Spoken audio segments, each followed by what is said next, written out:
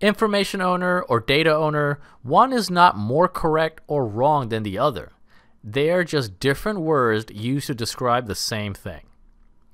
That's how you have to study. That's how you have to be a CISSP and a better security professional than you were yesterday. Because when you're in the security industry, I guarantee you nobody's ever going to identify anyone as the data owner or information owner. It's probably going to be more something like, yeah, Rakesh in sales, he can give you access to the information. Or Prashant, the vice president, yeah, he'll give you access to those records. That's just how it is. You're studying the CISSP not to just pass the exam, but to be prepared to deal with whatever unknown you encounter in the real world. And believe me, you will encounter nothing but unknowns, especially if you're new to the industry, or especially if you're new into a new organization. It's like the book I'm reading called Pandora's Star. Your introduction to the security industry will be as if a wormhole was discovered, which has the ability to take you 750 light years across the galaxy to a place where things defy even the very physics of what we consider reality. You'll encounter situations, processes, and ways of security life unlike any you may have studied about in your books. But you'll be able to handle it because you are studying so hard right now. And just believe me, you'll be able to handle it. All this reading, doing practice questions, looking at mind maps, or joining groups to discuss things, this is all preparation for not just the exam, but the security life in general. You're reading your books diligently, so you build the discipline to read CVEs or technical manuals in the real world. You're taking practice questions now in order to quickly and knowledgeably answer questions from clients or customers in the security world. You're joining CISSP groups and having discussions now so you can attend conference calls with 20 people around the world from multiple cultures and countries, all trying to figure out one problem facing the organization. That's what's really going on here with the CISSP. The Study Notes in Theory Facebook group has over 41,000 members from across the world, twice over.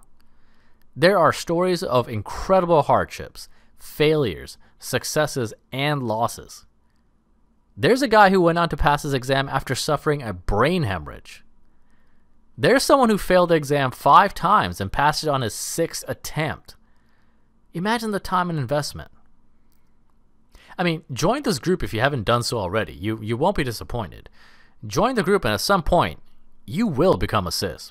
I've seen it done hundreds of times. And also, it's not about the exam.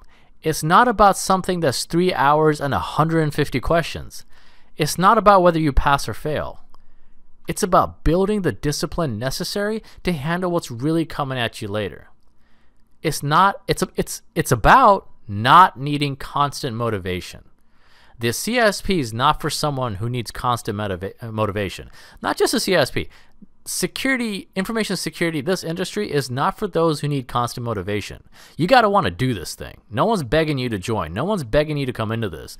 No one's looking for you to join and take their money because you get paid a lot of money for this. So we're not looking for you to come in and take our share.